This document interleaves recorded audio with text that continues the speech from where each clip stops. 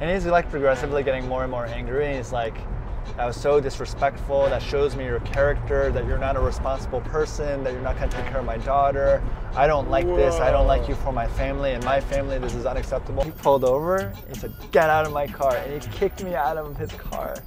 And he left me on the side of the highway and he drove off. I'm Louis Cole. Welcome to the Recharged podcast. In this series, I invite fellow content creators and artists to explore exciting ways to make a difference in the world. I take my guests to visit local social good projects in my self-converted electric 1973 Volkswagen van.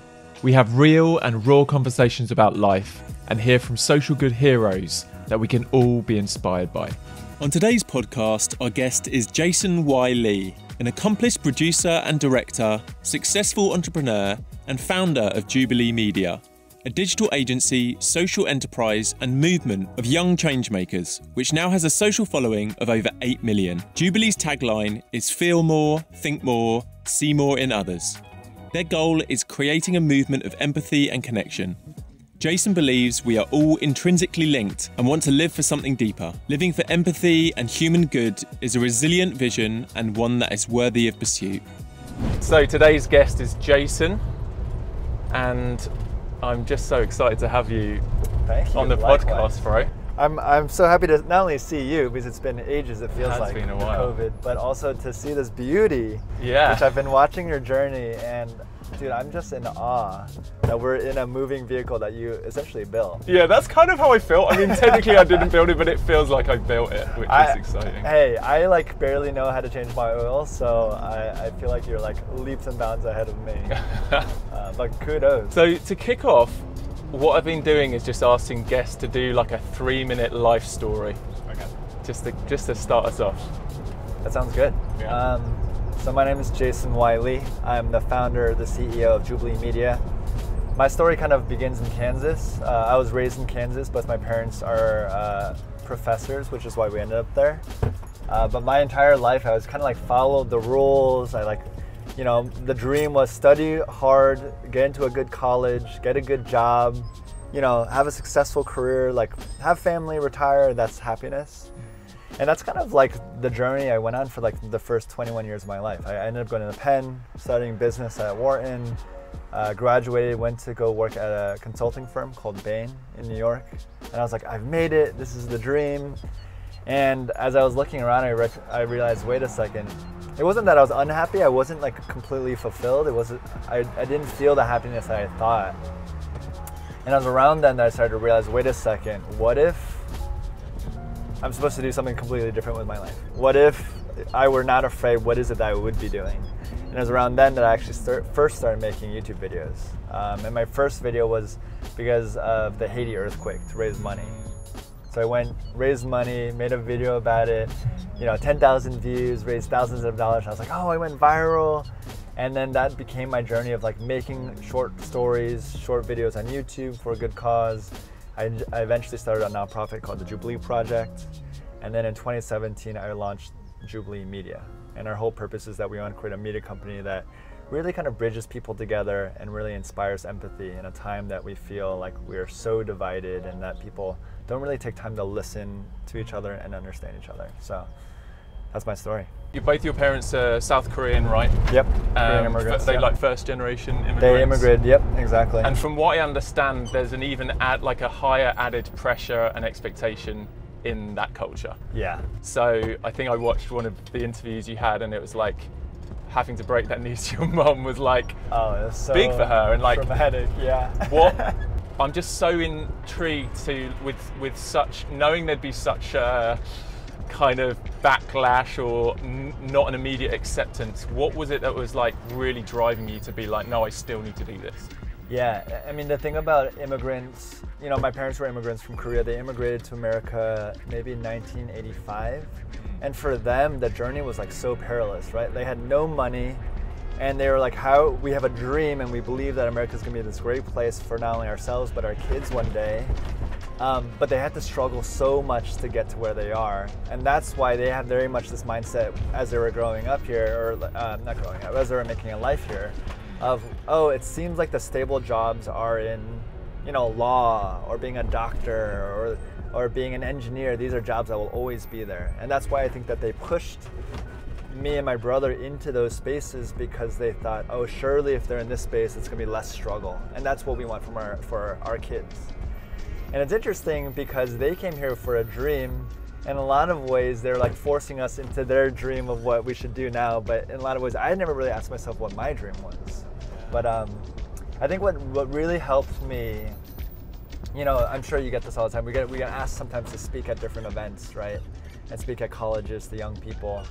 And I remember hearing a speaker that went right before me, and she was talking about a palliative care nurse named Bonnie Ware. Like a palliative care nurse is like a type of nurse that is like helping folks who are going to pass away soon, actually. So helping their kind of like their transition. And for all these folks who are about to die, she would ask them a really important question. She said, what is your biggest regret in your life? And you know, of course, folks would say, you know, I wish I had traveled more, or I wish I spent more time with my family.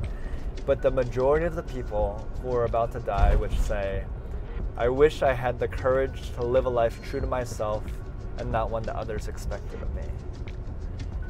And when I heard that, I like literally just felt like it cut me to the heart, because I felt like that was speaking exactly to me. That I had been someone who had listened to what my parents had told me and what society had told me was successful, and I never asked myself, if I were not afraid, if I were really to listen to who I am supposed to be, how would I live my life? And that didn't get me from zero to the top of Mount Everest, but it did encourage me to take that very first step, to make that very first video. You know, and even so, it's like this very long, I don't want people to listen to this and be like, oh, now I gotta quit my job, because it's not that easy. Yeah. But it kind of helped me to like explore different things and say yes more and start to find what it is that I was really excited to do. Sometimes we get it twisted where we think, oh, if I find my passion, then I'm gonna get rich doing it, I'm gonna be so successful and get all this acclaim, which is all possible. But the better question is, what are you willing to do to make this your profession or your vocation, or to make it sustaining for you, right? And a lot of times that journey is not sexy. You know, I know you've had this in your journey, but I've had a time in my life where I was making zero money. I was living, you know, in a friend's extra bedroom on a bunk bed, not knowing, you know, how am I gonna like eat, let alone save money for retirement or buy a car, all these things. But I think it is a really important question that sometimes we try to ignore, but if we have the privilege, and I actually think it is a privilege to be able to ask ourselves that question, because not everyone is frankly in the position to be able to do so. But if you're able to, it's a really worthwhile question to consider. Well, let's pause that conversation. We've arrived. All right. So basically, this podcast consists of like arriving and having a bit of an interactive experience at an NGO. So we're heading in now to. It's actually Infinite Flow, which is this like dance group. Okay. Yeah, so I wasn't going to warn you, but I think this is going to be kind of fun. Today we're visiting Marissa Hamamoto. Marissa is a leader, artist, speaker, and founder of Infinite Flow. Infinite Flow aims to empower people through dance and storytelling. Having survived a stroke, multiple sexual assaults, body shaming, PTSD, and discrimination as an Asian American, Marissa developed deep empathy towards those who are excluded. This eventually led her to start Infinite Flow in 2015, which has become an award-winning Los Angeles-based non-profit and professional dance company that employs dancers with and without disabilities.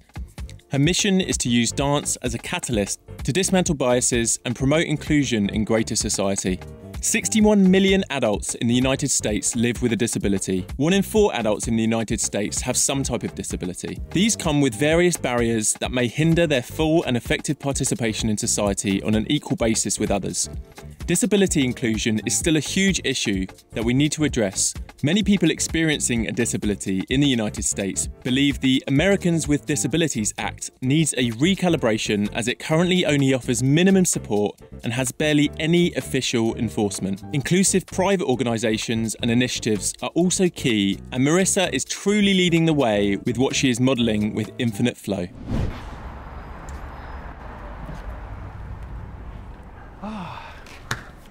Okay. I'm very nervous, actually. Yeah? Yeah, Oh, yeah. Oh, because I have no idea. This is Marissa. You founded an organization, Infinite Flow. Correct. Could you tell us briefly just a bit about what your vision is, what you're doing? And Sure. then you can jump in and meet your friends. And... Sure. So Infinite Flow is a nonprofit based here in Los Angeles. We are a professional dance company composed of dancers with and without disabilities. And our mission is to use dance to promote inclusion and celebrate intersectionality. And these are my actually founding members, Mia Shaikowitz and Lourdes. And probably the best activity to get to know us to actually dance. Yeah. All right, let's do it. So what we're gonna do is we'll do like a quick warm up, and this will be just more like just follow me. You know, if you face the mirror, super cool. And then we're gonna do a little bit of partner work.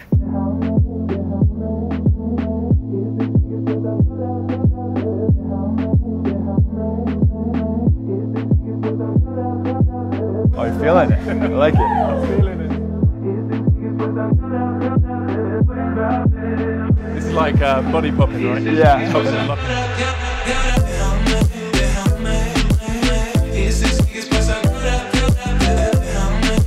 Ooh. Oh, we're doing it.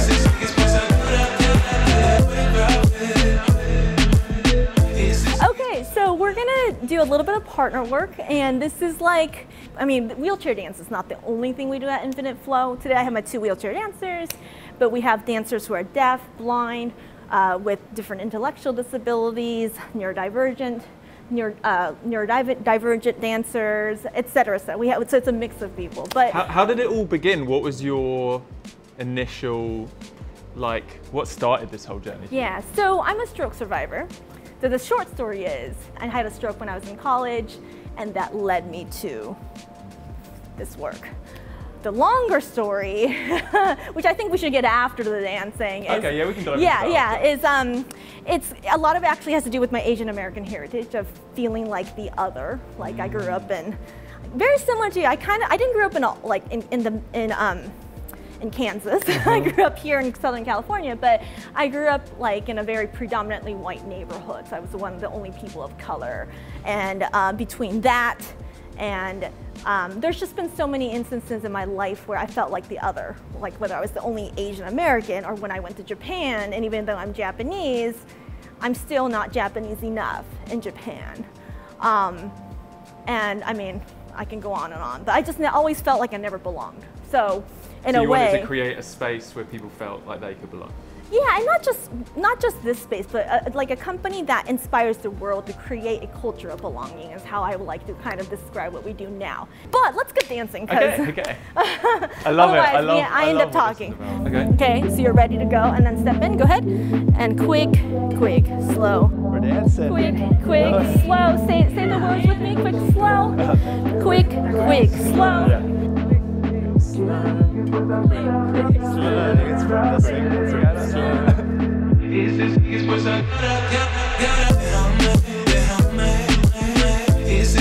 Good. Keep going. We're doing well. We're doing it. Switch the hands. Good. Okay.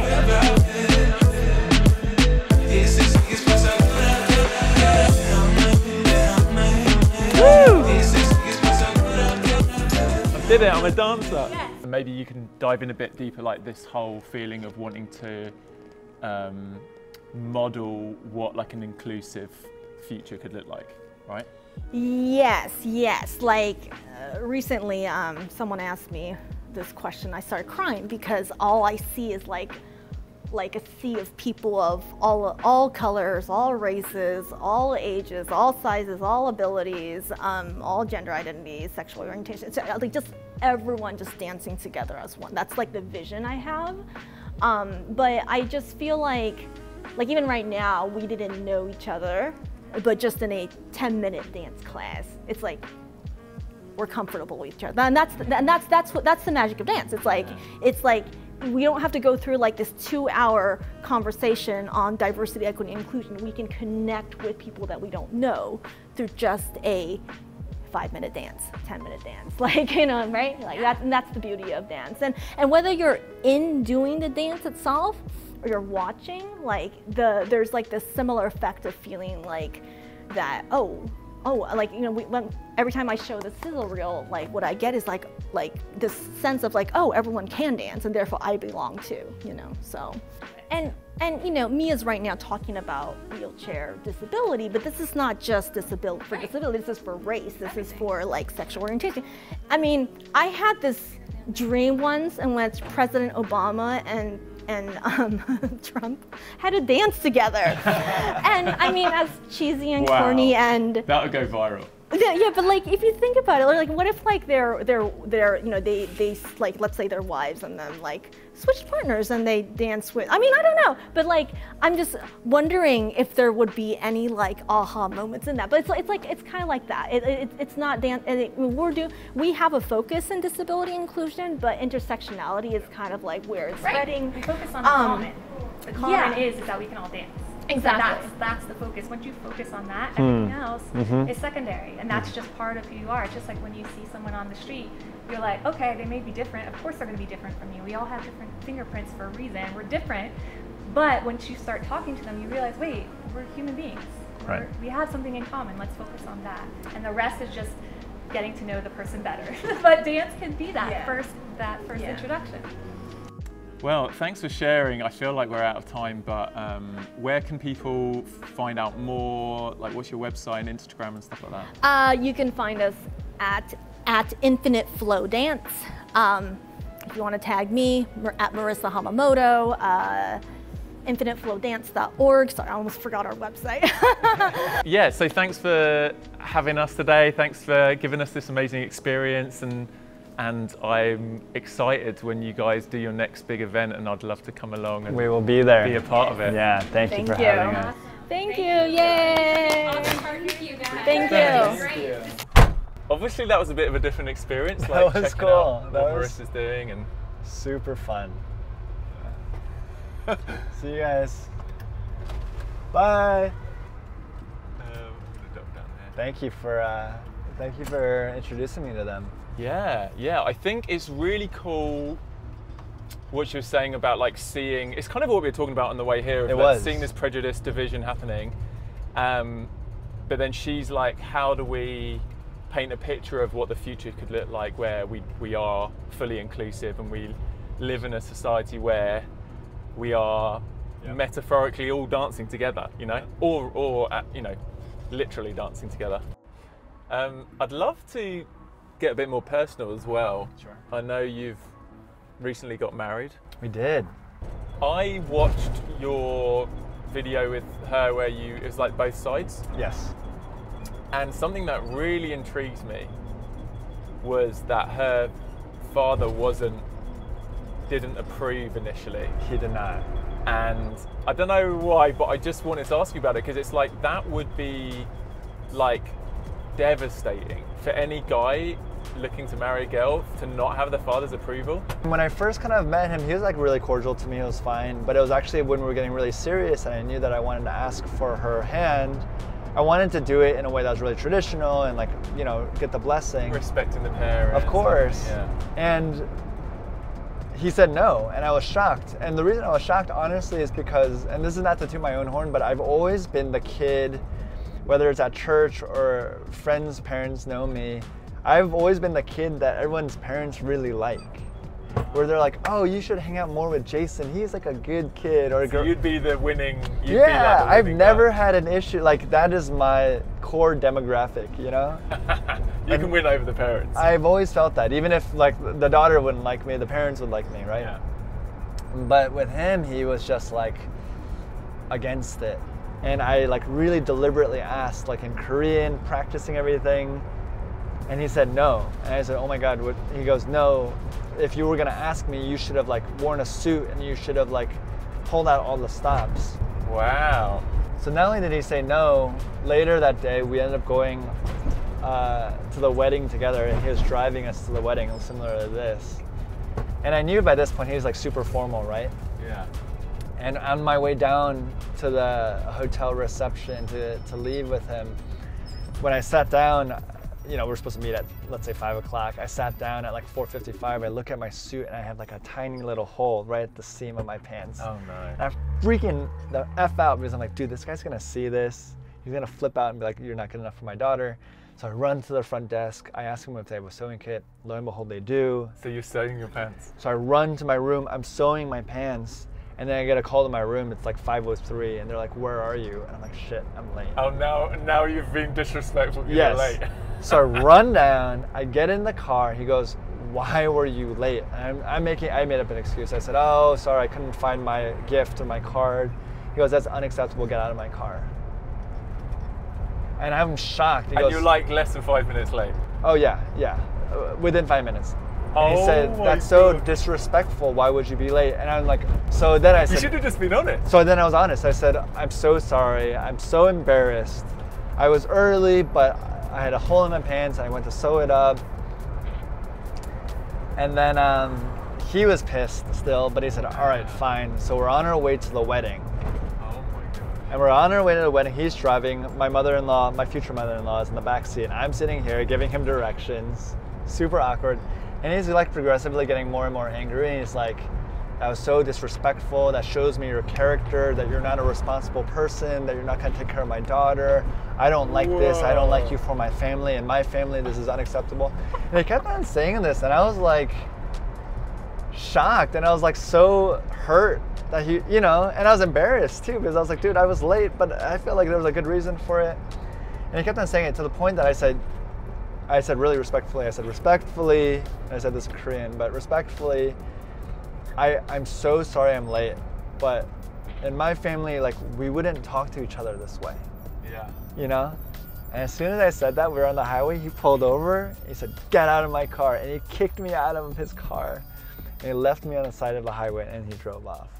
Oh my gosh. And was your My girlfriend girlfriend was at the wedding. Oh, okay, already, because I was so like, she's is she in the not room. intervening? I'm like, No, is she she's not like, there. She has no idea. "Dad, shut up." Like, And she would have. But I'm like on the side of the highway, and literally I think to myself, did you cry? I was crying. Oh yeah, I would be crying I'm for sure. bawling because I'm like, I've ruined it. You thought that might be it, like she. Oh yeah, because I thought, oh my God, if I don't get disown her, yeah, and I know that their family is so close. I was like, oh, if he doesn't, and I don't want to be in a family where I don't want, the father doesn't love me or at least accept me. And So this I'm was all last crying. year. This was happening. This was a year and a half ago. Wow. And I was like, I've messed this up. I've ruined it. I should have just kept my mouth shut, all that stuff. I ended up getting an Uber to the wedding. All of that. I talked to Mel, and she supported me because she's like, I understand. My father can be a really difficult person at times, right? Wow. And that became a whole thing that we had to like talk about. It was like, what is our family going to look like? If you and I, if we're going to get married, what are our values? How are we going to interact with your father, etc.? And what does like honor and respect look like Totally. in practical? Does it, Totally. Because like you were saying, you would never speak to your family like that. So Right. It's like, and I'm afraid now that like my family is going to look like that, right? And I talked a lot with my parents, and at the end of the day, I said, I love Mel. And it was such a good litmus test for me of like, am I willing to fight? Like the big boss yeah. for Mel, right?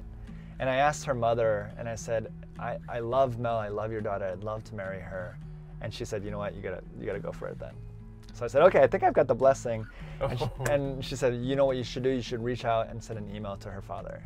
So the night before I proposed, I actually sent an email to her father that was not like, can I have permission? I said, I'm planning on proposing, and I would love your blessing, and I would love to be part of this family, right? And I proposed, and Mel said yes, and it was this beautiful thing. And actually, we called her dad right after. And we called her dad. It was such an interesting thing that happened. When he got on the phone, he was so happy for his daughter. Huh. And he said to me, Jason, I'm sorry. I just wanted to protect my daughter, and I wanted to make sure that she married someone who was great. And I'm like, okay, this is great. And it's so funny because in the years since, we're now obviously married, we have a great relationship where we're not best friends, and it doesn't look like that, but I think we have a mutual respect. Yeah. And I think I understand that for him, it's like he was trying to do what he thought was best for his daughter, And I think that sometimes the father's love just manifests in very different ways. Yeah. So yeah, that's how we ended up. And now I'm happy to share, like, our families are great, and you know, we speak to him once a week and all that stuff. Well, thanks for opening up about that. Like, Yeah. that honestly is an incredible story. If there's a final thought that you could leave people with that are listening or watching, what do you think that would be? Like, I don't know, some life advice or just a challenge or something to provoke people? What would you leave them with? That's a good question. Putting you on the spot. No, it's a good one. There's so many things I would say. I think the thing I would say is this. I think that despite all of our differences, we have far more in common than we might think. And that it's finding the similarities and the differences that we have is actually what makes for a much more kind of fulfilling, richer community and experience.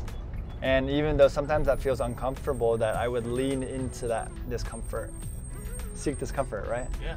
That I would lean into even fear and failure, because that often means that there's something much more powerful, much more rewarding on the other side of that journey. So to anyone who's kind of struggling or feeling like they don't have the direction, or they feel like they're not doing a good enough job, I would just say, know that a lot of times that means that the work is being done right now. Awesome. Yeah. Great. Thank you, brother. Thanks for coming Appreciate on. you, man. And yeah. Of course. Go and check out Jubilee's channel and everything you're up to. Please like, subscribe, and we will see you soon. Thanks for joining us. Be sure to follow Jubilee and Infinite Flow. If you enjoyed this video, please go and subscribe to my new podcast channel and check out the full-length podcast here. There's lots of amazing guests and exciting episodes coming soon.